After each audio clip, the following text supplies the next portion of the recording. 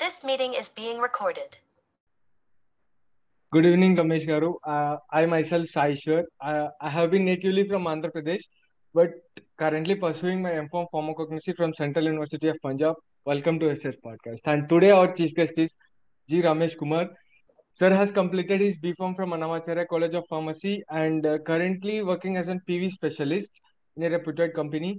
And today our guest will teach us about regarding the pharmacovigilance, about the opportunities in pharmacovigilance in pharma. Welcome, sir. Welcome to SS Podcast.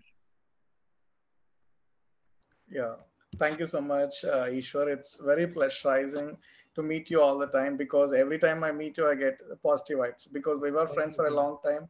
Yeah, And sir. even when we talk personally, it will give a pleasure for me. And it is, Yeah, sir. it is a platform where we are talking professionally. Yet, yes, Yeah, sir. Okay. by the end of the line, we're professionals and we have to talk on this too.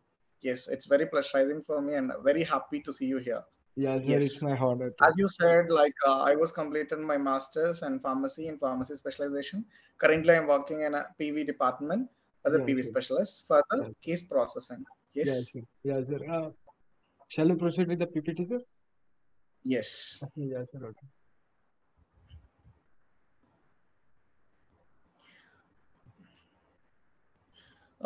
Can you please make me host?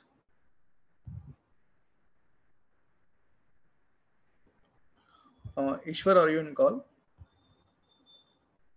Sir, yes, sir. Just a sec. I'll Yes.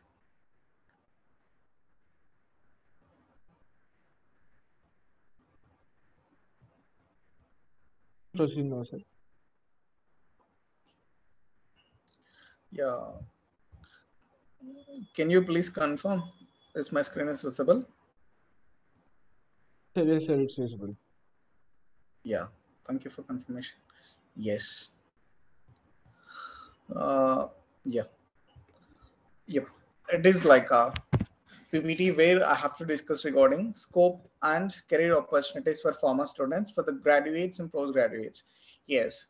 I want to ask something like Ishwar, what kind of roles you heard for the long time for the pharma students? Most probably, what was the most raised question in your B Pharm? Whether from your relatives or colleagues or cousins, the people who don't know about pharmacy, what was the question to you? Like after B Pharma, what you're doing means what they were Yeah, asking you. sir. Exactly. I had been this situation. Like I have facing this situation. Like when I was even doing in the B pharmacy or after pharmacy graduation, even I'm doing my M.Pharm from a reputed institution. People are like pharmacy looking like you just a pharmacist working a medical store. Yeah, people are like that. Like looking Yes. profession as a very in a decreasing manner, very low manner. Yes. Yes, because there is very false assumption. If you're doing some B Pharma masters, they were thinking that like we can do only medical shop. We can do a job in medical shop, or we were supposed to have a medical shop, or we have to give rent. We have to give a certificate to rent. It is like a false assumption. I don't know why this happening today also, because due to lack of awareness, maybe, uh, and due to lack of interest in educating the people by pharma students, because we were supposed to educate the society, right? Until unless we were educating the students, they never come to know like what actually pharma is, what kind of roles this pharma people can do, right? So as per my knowledge, there is also a defect from the pharma students, because if they are much aware regarding the jobs what they can do, then they can tell to the society like if we can do these kind of jobs. Because as per my knowledge, we were the people who can actively involve in drug preparation, that drug entire drug process, like from discovering a new chemical moiety to release of the drug into the market. Even after the release of the drug into the market, we can monitor the drug, that is manufacturing, QA, QC, evolution, and evaluation tests. And after release of the drug, we can do clinical trials, PCT, and NDA submissions. So much of we do here, but the assumption is just a medical shop. It's a very silly thing. Yes. Coming to the career opportunities for pharma students who are graduates and postgraduates, it will be like this. So after pharmacy, for most of graduates and postgraduates, it will be a big confusion all the time, because it was regular, routinely known jobs. Like most of the people will have a choice of masters. Like if I'm doing BPharm, then I can do masters in any specialization like cognizy, like SETEX and analysis like that. So it is one of the options for the pharmacy students. And the most away jobs these days are industry jobs like quality assurance, quality control, formulation scientists, R&D scientists, and dispensing pharmacists, manufacturing, medical representatives. These kind of jobs are very well aware by most of the students, because after completion of the pharmacy, whether it through placement or through their own, they are going to the industry and performing various roles like these kind of roles, quality assurance, quality control, like that. I think you are also aware of this, right, Ishwar? Yes, sir. Hello. Exactly. Yeah. Yes. So it is a big confusion all the time, like what we have to do after pharmacy. Yes. My question to you slightly, Ishwar, can a pharma student do a software job? Sir, yeah, what actually you mean by software job? Like maybe in normal like Java or C or a technical software, he can based on the coaching he goes on. I guess. Exactly. So by the knowledge what we gain through pharmacy, because we don't have computer science basics, we were not supposed to develop a database, right? Because we don't have such subjects, such knowledge in the pharmacy curriculum, Yeah, according to exactly. Pharmacy Council of India. Because we were not supposed to develop the database, but we were supposed to process the database, process in a database. Am I right? We can process and work in a database which was already developed by IT. Is it making sense? Oh, yeah, sir, exactly. Yeah. So coming to this, we can work. Yes, a pharma student also can do a software job like IT professional, weekly 5 days work, and IT like a laptop work, and like he can sit for 8.4 hours per a day, and he can do the job. So what kind of jobs we can do in a software domain? Let me show you. Like yes, we can do software jobs too. Like we have different departments in the software for the clinical domain, that is clinical research, data management, clinical data management, SaaS, vigilance. Along with this, we were also having coding, that is medical coding, medical writing. Those are also comes into these jobs. If I want to categorize the pharma jobs after pharmacy, I will categorize into two types: wet lab, dry lab. Dry lab is that which where we don't work in laboratory, where we work on the information what we get for the drug, whether it is clinical trial information or PCT information. Next, wet lab is that where we work in the industry or laboratory. There we can do quality control, manufacturing, production. There we have chemical exposure and we have to do in a lab work. That I can consider as a wet lab. Where we work with the laptop in the same clinical domain itself, that we consider as dry lab. So coming to this clinical research, so my question again to you, Ishwar, like after pre-formulation studies and so much of quality control tests, analysis, quality assurance, and so much of process will happen in the industry, right? Will be the drug released directly into the market after industry work? No, sir, not exactly. There is a phase is called there is this clinical trial phase. They'll goes on with phase one, phase two, We should and prove, right? After yeah, sir. thalidomide disaster, after Yeah, so yeah, many tragedies will happen, yeah. because we need to prove safety also, because how important the efficacy and the safety also will matters. Because if a drug is curing your fever, but it is causing a death to you, will it make sense? Will the risk or benefit ratio is fine for you? So you got fever and you're taking some X drug, but you got an ADR of death. Is it fine for you? No, Will it sir. be safer? No, sir. Exactly. My thing is like uh, death caused through medicine may be like unavoidable. Death causing through Yeah. disease may be unavoidable, but death causing through medicine is unavoidable. Na? It's unacceptable Yeah. actually. We can't Yeah. accept it.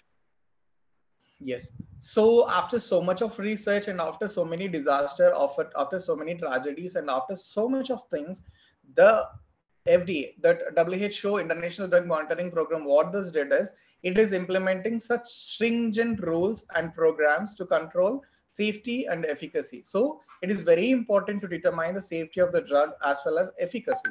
So for this reason, we have to prove safety also. Yeah. Coming to these jobs, clinical research is that,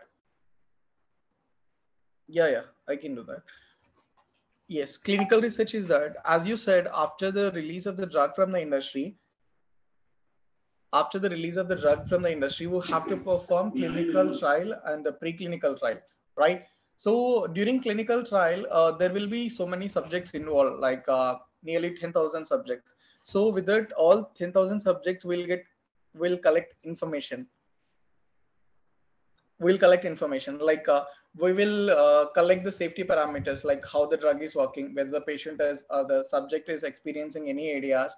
It will be like that, so that all information will be raw and messy format. Okay, so that information we need to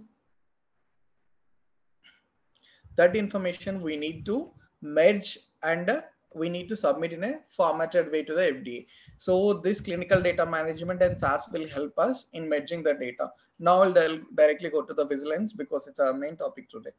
Yes, pharmacovigilance. So coming to the point of pharmacovigilance, so during the drug taking, whether in clinical trial or post-marketing surveillance, after along with the efficacy, we'll see some side effects too, adverse drug reactions, which were not intended, which were not designed for that, because we were taking drug to cure, to prevent the disease, to treat the disease, but it is causing ADRs too along with the efficacy. So we need to monitor on active basis and passive basis the drug effects in a clinical trial as well as the post marketing surveillance. By that we can safeguard the subjects and we can contribute the society by protecting the patient health. So in this way, this PIV is very important in making people safer. Yes, pharmacovigilance is a science of collection, monitoring, researching, assessing, and evaluating the information from HCP, that is healthcare providers, patients, on the adverse effects of medicines, biological products, herbals, traditional medicines. So vigilance is that in which we'll collect, monitor, after monitoring we'll research whether the coming ADR is from the drug or any other underlying factor. And after that we'll come to assessment that whether this drug is caused this adverse drug reaction or some other factor is causing this adverse drug reaction. And we'll come to a evaluation that so the particular adverse drug reaction is related to a drug, company suspect, or it is having some other mechanism of action in the body. So finally, we'll come to the conclusion after we were receiving an information from healthcare providers as well as patients. So this will be on different medications. So this PV is not only limited to chemical medications, it is also having its active role in biological products, herbals, and traditional medicines. Next, I'm telling you the will collect, monitor, research, assess, and evaluate information. That information is nothing but ADR information. Let me tell you what is an adverse drug reaction. Any unfavorable and unintended sign, symptom, or disease temporarily associated with the use of the medicinal product.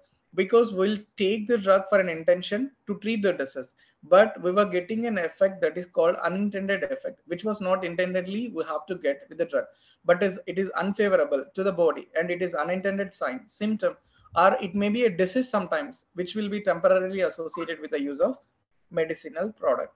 So this information will collect, monitor, research, assess, and evaluate, and will finally come to conclusion whether this drug is having causality, that is relationship with the drug or not. Then we'll submit to FDA. Next, the need of pharmacovigilance. So pharmacovigilance is not only limited to investigation phase, that is clinical trials, and not only limited to marketing phase. So it is there in both investigational phase and marketing phase, because during clinical trial, the subject will experience some new adverse events, right? Because for the first time, the drug is introduced in the human body after preclinical trial. So when the drug introduced in a human body, it will react in a different manner because it's a foreign particle. So at the time, there will be chance of getting an ADR as a result of drug intake. So it is very important in an investigation phase. As I said, the clinical trial up to clinical trial third phase, it will be limited only to limited number of subjects. That means up to 10,000 it may be. But when we are releasing the drug into the market, it may release and go globally. It means 2 crores and crores of population our drug is reaching. Then the patient factors will be different, body conditions will be different, races will be different, ethnicity will be different, geography will be different. Based on all those different conditions, there will be chance of getting new areas. So if you are getting new adverse drug reactions after marketing the drug, so we were not supposed to sustain the drug in the market because it will go as a trend causing it. For example, we can take Covaxin, because in the initial phase when we took Covaxin, there are so many deaths were happened due to the covaxin itself, and there were so many severe adverse drug reactions like cardiac arrest, like that. It made so much of panic situations in the public, like we don't have to take the because of this false assumption. So many patients, so many people were not taking the covaxin with that assumption that yeah, we may get fever, we may get some serious effects if you're taking covaxin, like that. So if you're creating such impact with your side effects of the drug, then definitely it will damage the brand image too for the concerned manufacturing industry. So this way, pharmacovigilance is very important in investigation phase, marketing phase.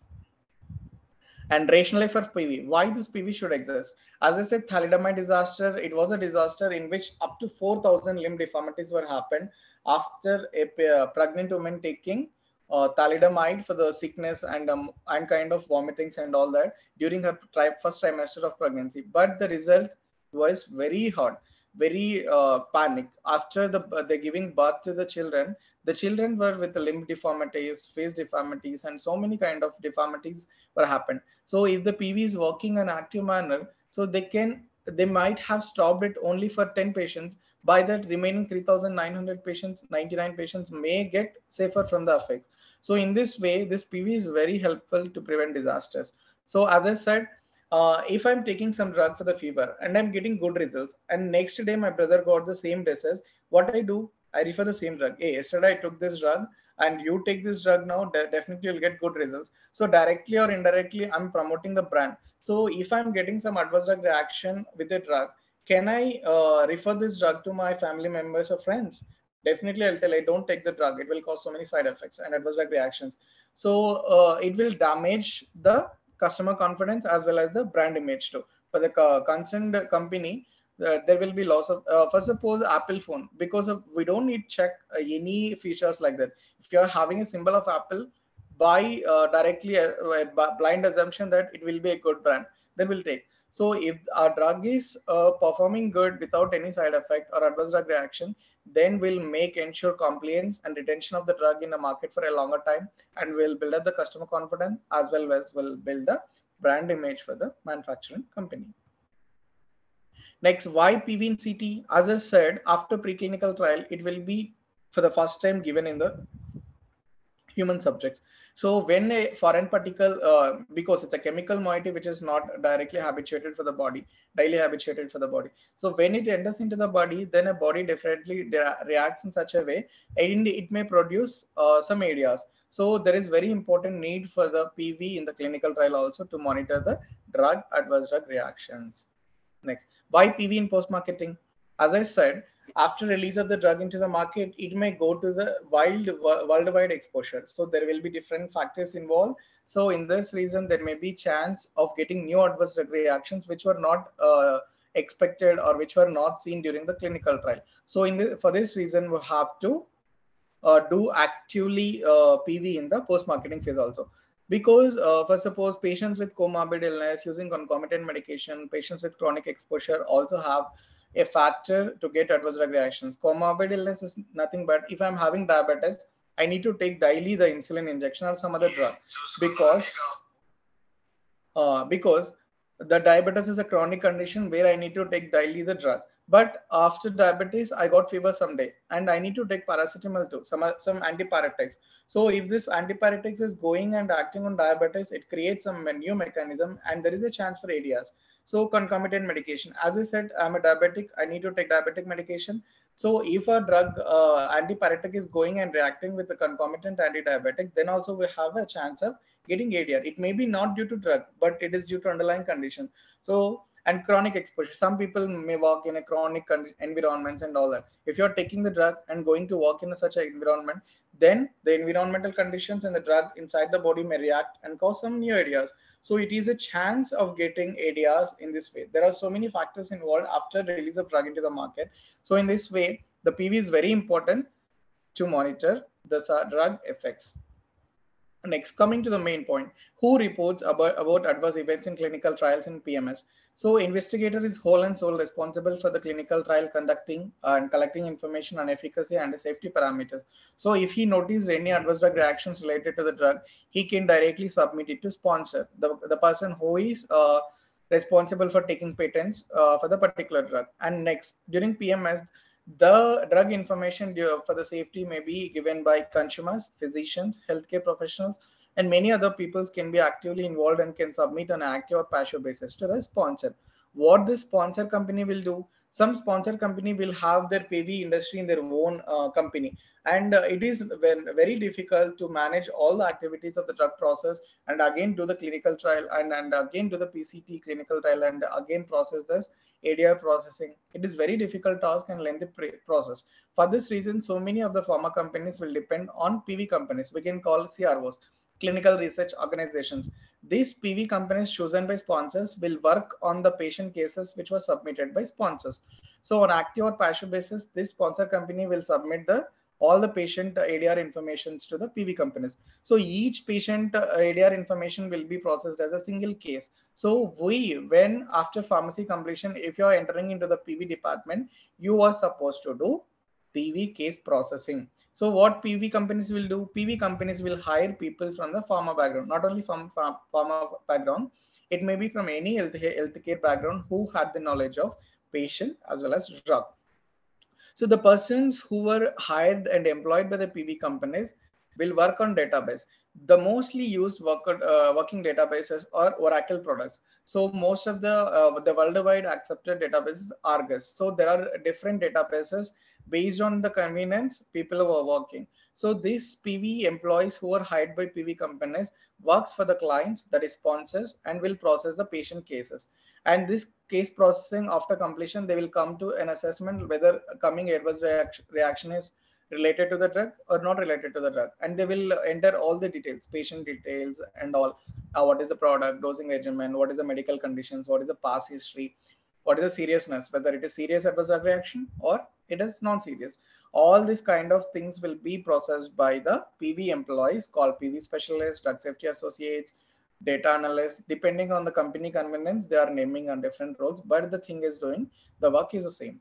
So they will report the information to the health authority or regulatory authority. That regulatory authority will review the each patient case, and if it is coming like a trend, serious adverse drug reactions, then it will give signal, and it will develop a signal detection, and it will give warnings to the concerned company. Hey, yeah, your company is giving so many, your company product is giving so many areas, try to do clinical trial once more, or you will ban your drug.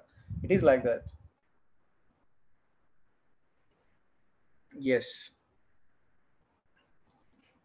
Next, what we will contribute in PV. So as I said, after we will have some knowledge in the pharmacy like pharmacology and patient information like clinical pharmacy.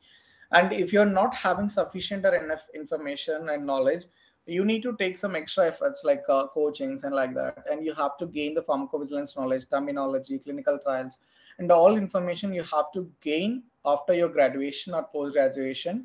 And by that you need to attend for the interviews which were actively taken by the PV companies. So in that you have to, after gaining all the pharmacovigilance knowledge, they will be checking your knowledge and your performance, and they will be hiring you as a PV specialist for the company to do the case processing and to work on a database. You will be appointed as a drug safety, you will be appointed as a drug safety associate in a PV company after checking your pharmacovigilance knowledge, and you need to process the cases of the patients. And on an active basis, within the timelines, you have to submit the patient cases to regulatory authority. Next, what kind of benefits you expect with this PV jobs? Good packages. So as a fresher, on an average, you'll get 3 to 4 lakhs of package with this PV jobs in a MNCs, as well as so many companies who have PV companies. Because Ishwar, I have a question for you. The last question I may ask you for you. Like, do you think this drug process will stop at a time in future?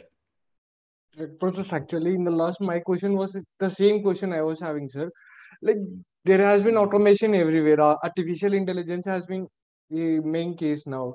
It is in the trend now. Mm. So is there any chance like artificial intelligence may replace PV in the future? Mhm. Before that, I need to address one more question. Do you think this drug taking process will stop at some time in the future? No, no, actually I It won't may, think so because medicines can't be yeah, stopped by using people. yes, So yes. ideas has to be taken by time to time after even getting onto the post marketing. So I Yes. guess it won't be stopped. Yes. There is a very false assumption for the IT jobs. Like at a point you'll be saturated. At a point your package will drop. At a point you will be not hiring into the company. At a point you will be taking off from the company. It is like a very trending question for so many people, because in the PV industry, if you're not thinking, the drug will never go stop, because for a smaller fever and nail pain, not even a fever, if you're getting nail like also you're depending on some other drugs like NSAIDs. So yeah, painkillers. So you're taking drug for each and every simple and deviation from the normal body condition. If even the temperature is not 99, if it is 98.99 also, you may think the temperature is going high. I need to take paracetamol. So nowadays the society had become dependent on the drug. So I don't think so. The drug process will stop. Until the drug process will stop, there is no exhaustion for, and there is no saturation for the PV industry, because once the drug is developing by the PV industry, then it should be definitely perform clinical trial, and there should be actively monitored for the safety parameters like ADRs. So until drug is there is a chance of getting ADRs, because the clinical trial is only limited to number, very less count. So until there is ADR, there should be PV. There will be PV for case processing. As your point for automation, so even now we have so much of automation for the PV, because everything we do database. Because earlier it was not like that. It will be in a paper format, and we will submitting the paper formats to FDA. Even though there is so much of automation, we need some knowledge to implement, to do the causality, like whether this drug is causing this ADR or not. So for this you need some knowledge, and you need some human brain, that where it will be assessing the information. You will get information from the healthcare providers and different people, investigator, right? So for that information you need to assess based on your PV conventions, PV guidelines, and pharmacovigilance knowledge, pharmacology knowledge, patient history. By that you are the person, you are assessing a patient case completely. You are checking, cross checking, again checking, and you will make a conclusion that yes, this drug is causing an ADR. So I don't think so. Even though there is so much of automation, there is not a human. There is no human need, because there will be definitely human need, because with our assessment only, after automating the process, we will submit the reports to FDA. So my point, there is no such a process will come like a complete automation without human use. Definitely, there will be using of human brains for the assessment of cases. Yes, sir. Yes, that is to your point. Yes. Yes, sir. Yeah. Coming to the packages, when I'm kindly reviewing and taking feedbacks from many colleagues, friends, my students, and juniors, so I came to a conclusion that it is on an average providing 3 to 4 lakhs of package for the PV freshers. Now, next, work environment. It is same like at not same like it is an IT job where you can sit in front of laptop for the 8.5 hours. And if I want to tell, I'm telling all the time, it is a software job. You'll be working with a laptop and you'll be doing IT job. But never think that it will be deviation from your regular pharma subjects, because whatever you have the knowledge regarding in a pharmacology and the patient parameters, that knowledge you are implementing here to process the patient cases. I never say it is a deviation from the pharmacy. It is a part of pharmacy. And as I said in the definition also, pharmacology is a branch of science. So we were not deviating from our science. We are doing our science, and we are using our knowledge, and we are doing for the proceedings. So the work environment will be an IT work environment where you will be sitting in front of laptop daily for 8.5 hours, and you will be working on case processing, and you'll be submitting on FDA.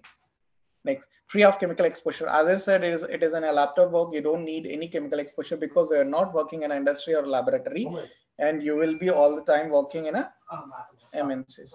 And there will be weekly 5 days walk.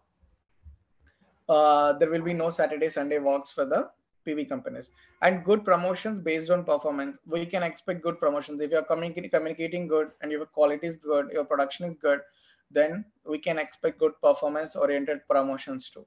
And foreign promotions based on your performance will be done. So it is a good sign for benefits of with this PV.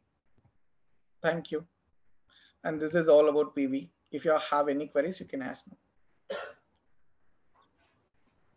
Hello, sir. Yeah, sure. Can you please stop sharing your screen, sir? Sorry. Can you please stop sharing your screen? Yeah. Yes, sir. Hello, sir. Am I visible to Yeah. sir? Yeah, can you please Yes, you are. open your camera, please?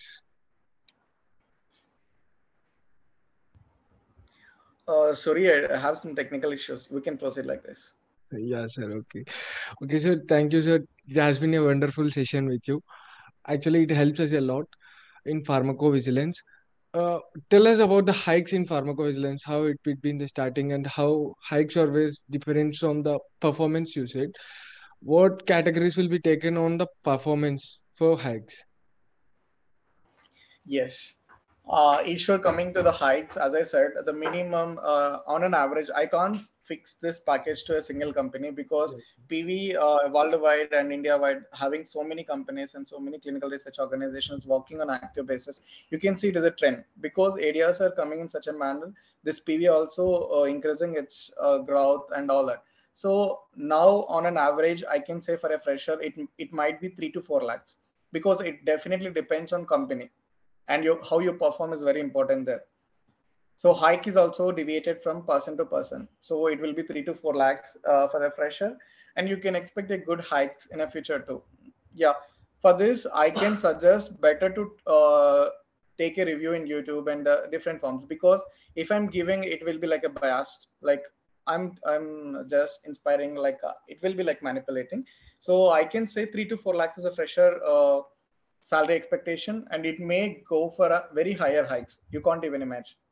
What is the And you know, hike? in Germany and such kind of foreign countries, they were paying very high because Sir, USA is a country where actively monitoring is going on for every hospital, every subject, every patient. yes, sir. Yeah. What is the highest position can we reach in pharmacovigilance section? Director, Director? director for a company. Sir. Yeah. Yeah. Okay, sir. Okay, sir, it has been a very nice session with you. I hope this class actually helps a lot of students and youth today. Uh, it's a Yes. general question. What your views? How can we improve our channel?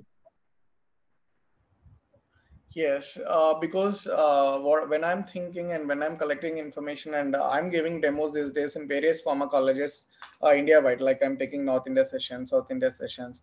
When I'm taking feedback from the students, most of the students were not aware of these jobs. So if you're focusing on the jobs which the students were not aware, then there will be good kind of results we can expect with with your videos and all that. That I can say.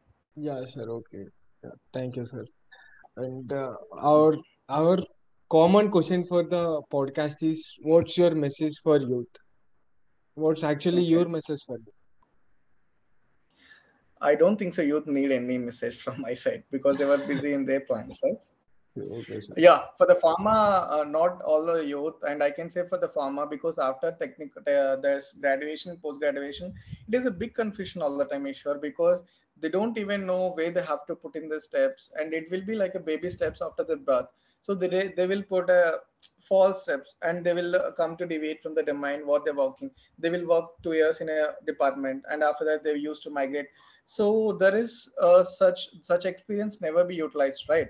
So if you're working for the first 2 years in a Yeah, domain and after shifting to domain, how can it will be improve and how can it will be helpful to get high promotions? I don't yeah, think yeah, so.